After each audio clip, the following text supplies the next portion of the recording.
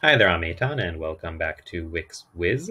This week we are going to be talking about one of my favorite elements in Wix, and that is the repeater. I will be creating a series of videos taking you from the very basics until customizing your repeaters with Velo. Repeaters are something that are critical to any data-driven website on Wix. And we're going to be talking about in this first video is the basics of how to add a repeater to your website, how to add elements to the repeater and design them, as well as connecting your repeater to a collection using a data set, and even some more slightly advanced topics such as pagination using a button. So let's get started.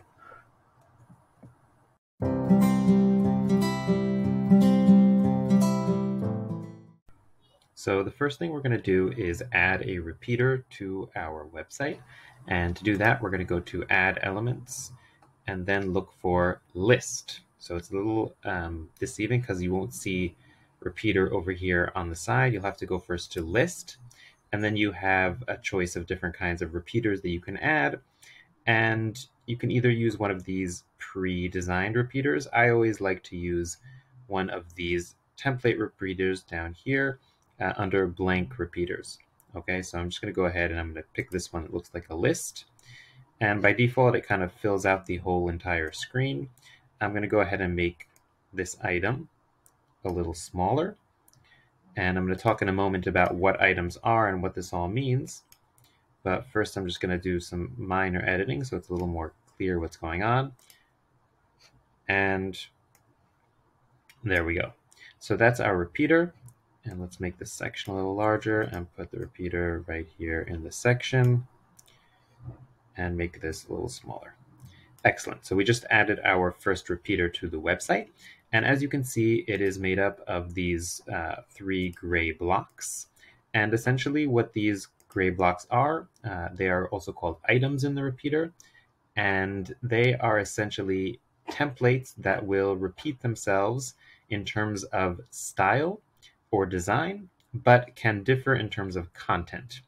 So for example, if I go ahead and I add an element here, for example, a text box, so I'm going to go ahead here and heading 3, I'm going to go and add that to one of my repeater items, and you'll see this little highlighted attached to item that indicates that you're now attaching it to an item in the repeater, and boom, we have this heading 3 and it appears in all 3 of the items. But I can go, for example, here into item 2 and change this to say heading 2. And you'll see that it doesn't change in the other items. But for example, if I take this text box and I move it down, you'll see it moves down in all 3 items of the repeater. So that is what I mean when I say that they are similar in terms of design, but they can differ in terms of content. So the design of the text boxes are all the same, but the content differs. This would be the same if we went ahead and we, for example, edited the text to be a different color. So they would all be this blue color, but you can see here that this one still says heading 3, this one says heading 2, and I can go ahead and I can change this to say, for example, heading 1. So that is the basic concept of a repeater. You can also go ahead and either remove or add new items. So for example, if I go here to manage items, I can go ahead and delete item 3. I can duplicate an item, or I can just add a new item by clicking here, duplicate. And if I go ahead and close the item manager and reopen it, you'll see that they are conveniently renamed in item order. Unfortunately, there's no way to actually rename these items. What we can do is we can reorder these items by dragging them around.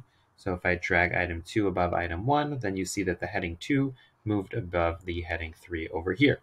So to begin with, this is a very convenient little element, and it can be useful for setting up repeated elements or items on your website, regardless of data.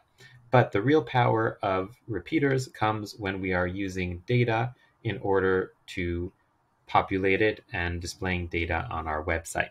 So now I'm going to give an example of how you can use Wix collections and a data set and populate a repeater with no code at all.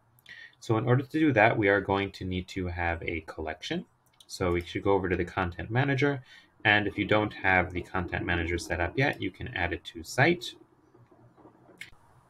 Now we can go back to the Content Manager, and we have access to the different aspects, which is creating a collection, managing content, etc. I'm going to go over here to my existing collections. If you're interested in learning more about how to create and manage collections, then I recommend you take a look at some of my other videos. In this video, I'm going to be assuming you know the basics of collections and you really just need to know how to connect them to your repeater. So I'm going to go into my test collection, which I created in advance, and I'm just going to make sure that I have several items set up. So I see here that I have my first item, my second item. I'm going to go ahead and add another one, which is my third item. And I'm going to select a random image for it from the Wix media. So just go to media from Wix, and I'm going to select this nice man with bun image and click apply. Excellent. So I have 3 items here, and that should be enough to demonstrate how to use a repeater with data from your collection. And now what I'm going to do is I'm going to head over to my repeater and add another element to the page from the Content Manager, and that is going to be a content element and a data set. So a data set is what helps us link between a collection and Wix elements on the page. I have another video which explains more basic examples of connecting elements to data. It doesn't have to be a repeater. It can be almost any element on Wix can be connected to a collection.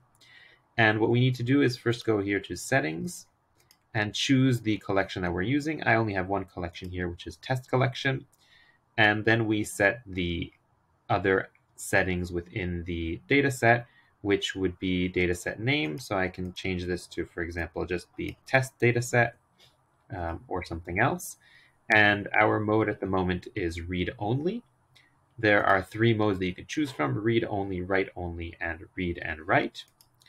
And the number of items to display here, it's 12. Since we only have 3 items in our collection, you'll see momentarily that we will only be displaying 3 items. But this means that the maximum number of items that will be displayed will be 12. Now let's go ahead and connect our repeater to the data set. But before we do that, I just want to go ahead and add an image to our repeater, just so that we can connect that element as well. So I'm going to go over here to Images, just select a random image over here, make it a little smaller, and add it to our repeater. So now we have a beautiful text and image repeater. And the first thing I'm going to do is select the entire repeater and connect it to our test data set. And now I can go ahead and connect different aspects of the repeater to the data.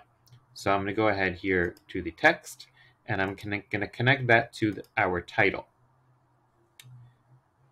And you can see here that it's kind of going behind the image. So I can select the title and adjust it, move it up a little bit, and adjust the height here of the container. And you can see here that every change that I make is being applied to all of the elements in the repeater. So as we said before, the design or the template stays, but the content changes. So we have my third item, my second item, my first item, and we can go ahead and connect the image as well. So you can do that over here directly from the image, or you can do that through settings. Sorry, not on the dataset, but on the repeater itself. So I can go to the repeater, click here, connect it to data, and then we can manage all of the aspects of the elements in the item.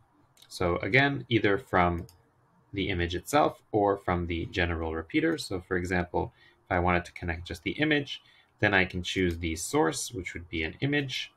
And you have to make sure that the data types are aligned. So images can only be connected to an image data type. And alt text, I can connect, for example, to title. Tooltip, I can connect to title as well. And link, I have no this isn't a dynamic page, so we don't have a link for a specific page or anything like that, but I can, for example, just choose this URL, which is also part of our data set. And you can see here now that the images are all set, and after our data is being passed to the repeater, I can still change things design-wise. So I can change this image, make it larger, make it smaller. I can add more elements and completely redesign. Now let's say that I want to change which data I am using or how the data is ordered or sorted or something like that. So all of that would be done through our data set. So we can go into settings. And for example, I can add a filter. And I can say that the title contains the word second. And add that filter, and you'll see now that our repeater will only display my second item. And if there were more items that had the word second, it would display them all, or at least up until the maximum that we set. I'm going to delete that filter, and I'm going to show an example of a sort. So now our sort is from new to old, but I can create another sort and, for example, say that the title should be A to Z. Okay, so this will change around the order. So my first item is first and second item is second, just because that's the order of the alphabet.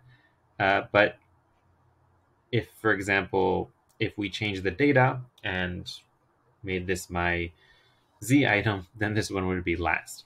Okay, just for example. So that's how you would add filters and sorts. And just to show you here how the number of items to display affects the repeater, if I put this at 2, then we will only have 2 items here because the total amount in our collection is larger than this amount. This is actually quite an important point because we are dealing with data here. So that means that Wix has to go ahead and query the data set, the collection, get all the data, populate the repeater. So if this number is very, very large, for example, 20, 50, 100, and there's also a lot of data coming through, this could kind of slow down the loading of your website. So that is why we also have other things that we can do, such as pagination, etc. So let me show you an example of how that pagination would work. So for example, I have only 2 items being displayed here. And if I want to, for example, give the user an option to display all 3 items, but I don't want to load them as soon as the page loads, I can go ahead and add a button.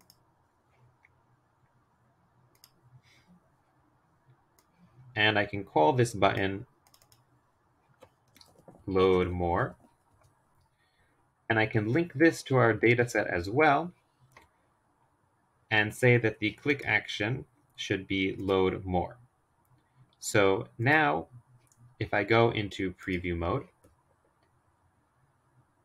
and I click this load more button, you'll see that the next item is loaded, and this will load in increments of the maximum that you set. So for example, I set maximum 2. That means it'll load more in increments of 2. At the moment, my collection only has 3 items, so it only loaded the last item. If I go back to the editor, I will show you another example of how we can use pagination in data so that you can optimize the speed of your website on load and also give your users access to all of the data in your collection. So I'm going to change this button to be a next button. And I'm going to change it to next page. Okay, so now what it will do, think of each set of items up to the max as one page. So for example, this is the first page, and the last item that we have in the collection is going to be our second page. So let's go ahead and preview that. And I'm going to click next. And now you see that we move to the next page, and our next button has been disabled because there are no next pages in the collection. So this can also be done with back, and there are also ways to kind of move forward only one item at a time. You can go ahead and play around with that. So you just have to go to the button, connect to data, and see what different things you can do and see which one fits your need the best and how you want to manage your data. So that is the basics of repeaters and how to attach a repeater to a collection. I hope you found this video informative. If you did, don't forget to like and subscribe, and I will see you next time.